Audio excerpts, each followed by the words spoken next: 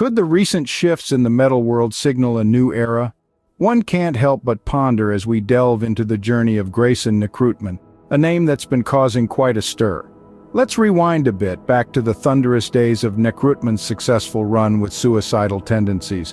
A Canadian virtuoso, Greyson quickly became the backbone of the band, delivering heavy rhythms and powerful performances that left fans and critics in awe. His technical prowess and distinct style carved out a niche that was unmistakably Nekrutman.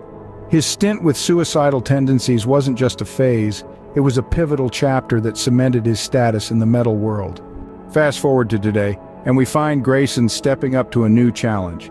He's taken up the sticks for Sepultura, filling the throne left vacant by Eloy Casagrande. It's a significant move, one that's got the entire metal community buzzing. The question on everyone's lips is, will Greyson be able to bring the same level of dynamism and intensity to Sepultura? It's not just about filling a seat, it's about carrying forward a legacy. Sepultura has a rich history, a distinct sound that's evolved over the years. The drum throne isn't just a place behind a kit, it's a position that shapes the band's rhythm and heartbeat. Greyson is no stranger to such responsibility.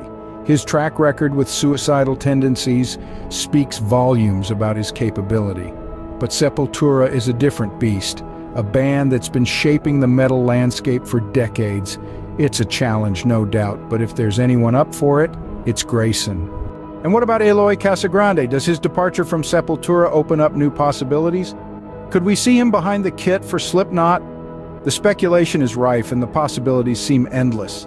As we look to the future, we see a Sepultura that's evolving, a band that's ready to embrace change and march forward. With Greyson Nekrutman on drums, the band might just be gearing up for a new era, an era that could redefine their sound and perhaps even the metal world. Greyson's arrival might just be the catalyst for a seismic shift in the metal landscape. Only time will tell how this plays out. But as we stand at the precipice of this change, it's safe to say the metal world waits with bated breath for the thunderous beats of Nekrutman behind the Sepultura kit.